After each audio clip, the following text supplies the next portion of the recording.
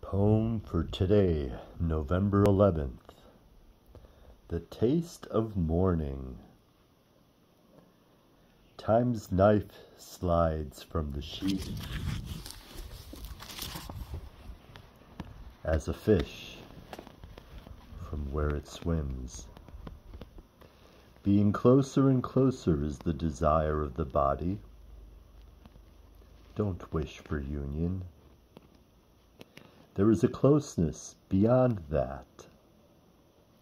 Why would God want a second God? Fall in love in such a way that it frees you from any connecting. Love is the soul's light, the taste of morning.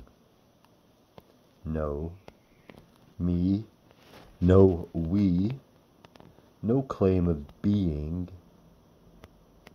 These words are the smoke the fire gives off as it absolves its defects, as eyes in silence, tears, face.